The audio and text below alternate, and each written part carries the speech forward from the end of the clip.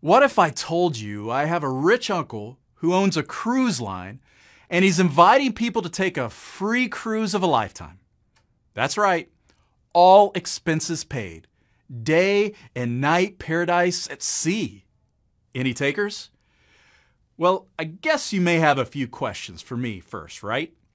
I mean, you probably don't want to sign up just because it's free. You probably want to know, what's the cruise line? When does it leave? And more importantly, where does it go? What will be the food? What about the cabins? Will I be in a suite with a deck overlooking the ocean, or will I be in one of those cramped rooms down below next to the boiler? Or how about, what will I be doing? Will there be interesting ports of call, exciting shows, entertainment, and fun activities? Or is this a trick to get free labor? Well, you can relax. It's not a trick or bait and switch. It's the finest cruise line available with exquisite dining, and exotic sightseeing, and extravagant lodging. You will not be disappointed. In fact, it's more than words can describe. Let's just say it's to die for. Any takers now? Oh wait, I forgot to mention.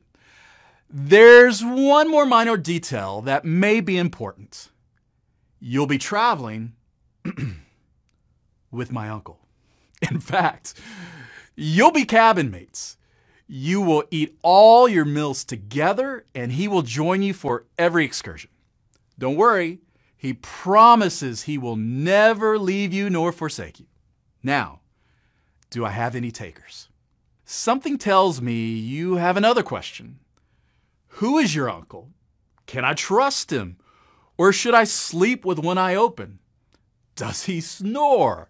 What's he like? Nice? Mean? Weird? Is he a bore? I get it.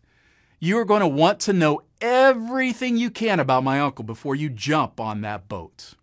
I would. Well, you probably realize I don't really have a rich uncle offering free cruise tickets. But I do know of someone offering something far better. We are told in the Bible that Jesus has the authority to give eternal life. Have you ever noticed the questions that are often asked about eternal life? They are similar to my made-up cruise questions. Sometimes eternal life is talked about like it's some kind of eternal heavenly cruise that we take without God.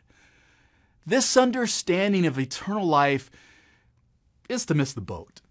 Jesus gives us a better question to ask by telling us plainly what eternal life is. In the Gospel of John, Jesus says, "Now this is eternal life, that they know you, the only true God, and Jesus Christ, whom you have sent." This focuses our questions not on the what, when, and where of eternal life, but on the who. Who is this true God we will be spending all of eternity with? Jesus is the only one who can tell us. After all, he knows the Father perfectly.